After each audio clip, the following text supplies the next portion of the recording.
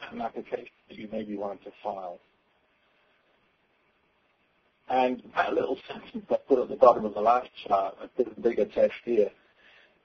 95% of the patents that are on the Patent Office database don't have any value.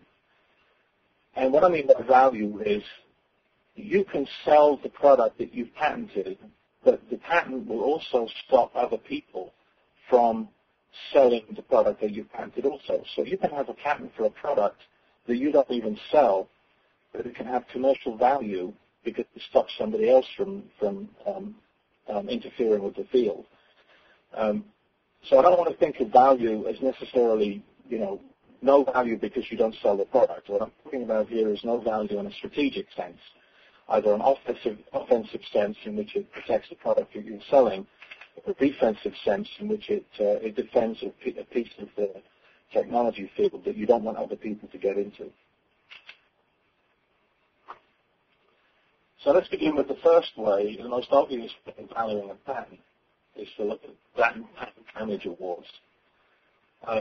Most of the data that I take, that I show in this presentation are public, or they come off the internet at somewhere, and somewhere there's an acknowledgement that they're public.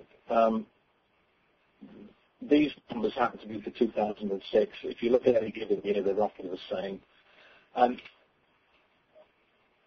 one takeaway from this is that the top 10, by the time you've gotten to the bottom of the top 10, you're down to in the $40,000 to $50,000 range for patent damage awards.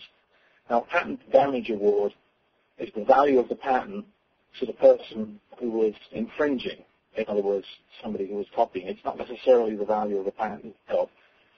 And you can see, first of all, I want to bear in mind this number 40 million because we're going to be putting that into context in a moment. And secondly, there's a whole range of technologies involved. There's software,